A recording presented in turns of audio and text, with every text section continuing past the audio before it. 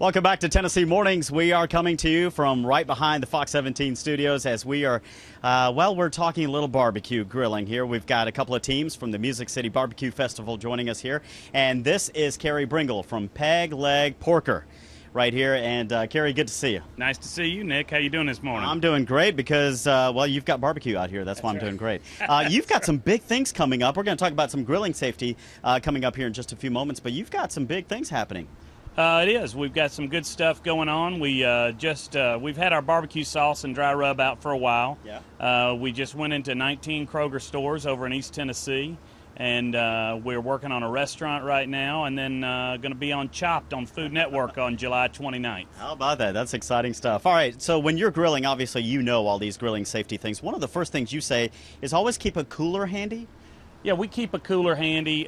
You want to put your meat in that cooler, and you want to keep it on ice. You want to make sure that your food prep is a safe food prep. So you want to keep all of your meats at the right temperature and refrigerated before it goes on the grill or the smoker. And why should you have bleach wipes with you always handy? Well, you know, we've got a lot of surfaces here. We use stainless steel up here on the smoker, and so we like to have bleach wipes to make sure that we've got clean surfaces. We don't get any cross-contamination. We're not leaving anything behind. You know, it's kind of the ABCs. Always be cleaning. When you're cooking and outside and you're working on the grill, you want to make sure that you've got everything clean and keep it safe. That makes sense. You know, when I barbecue, one of the hardest things for me to cook properly is chicken. Right. What temperature should chicken be safe to eat at? Well, we want to bring it up to about 165 to safely keep it, you know, use a thermometer. We keep a little pocket thermometer here that we work with, and that way we can check the temperature on the chicken and make sure that it's 165 all around the chicken. Okay, that makes sense. And also you say don't coat your meat in tomato-based barbecue sauce while cooking because it will burn.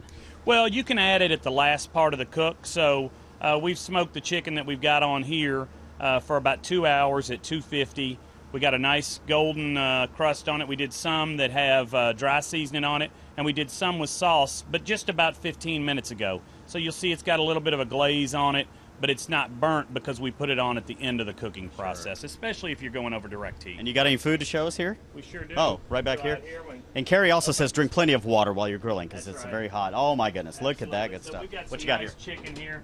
You can see we've done some dry style. We've done some with the Peg Leg Porker original barbecue sauce, and then some that's just hickory smoked. We've used a little bit of garlic salt on it to make sure that we get a nice crisp crust on it.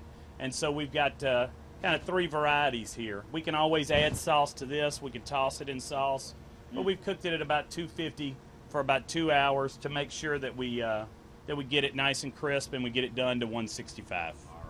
Well, Carrie Bringle, thank you so much for joining us, and good luck at the festival back in August. It's going to be next month, so good luck with that, and good luck with all your adventures happening as well. All right, Carrie, I'm going to dig in, Kelly, I'm going to dig into some of this back here, and I'm going to toss it back to you.